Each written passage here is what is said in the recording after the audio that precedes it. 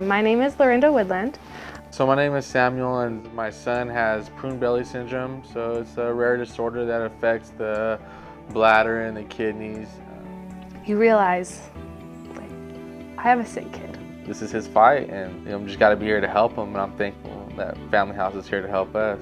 It's hard on the parents to be in the situation, but I think it's harder for the kids because their whole world is like turned upside down. It makes it really, really difficult because there's times where I have to be in the hospital, and I have my two daughters here who are 8 and 7, and they still need a mom in their life. So it's hard to balance that.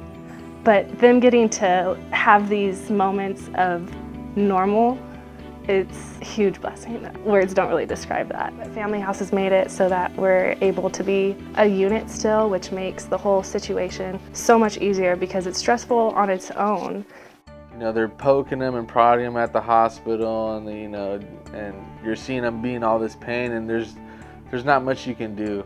And that's another thing that Family House is really good at, is they give you an environment to have some peace in. You know, they give you that place where you do have some control, like that little safe zone. Like when we're here, there's no one poking him, you know, but they're right down the street if he needs to get poked. But right here is safe zone. This is our sanctuary when we're in San Francisco and having to deal with all these troubles. It makes it so much easier to find just normalcy.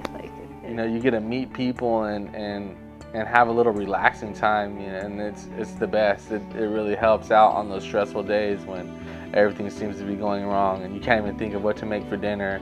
And they're like, well, there's a dinner downstairs, and it's really good food, so that's awesome. Yeah, right now, the Family House is just our lifeline, you know, and they provide so many amazing services. I mean, I need this place and I still want to donate. I'm like, can I donate? Because what they're doing is such an amazing thing, you know, and you feel it when you come in the doors. You can feel like this is a place of help.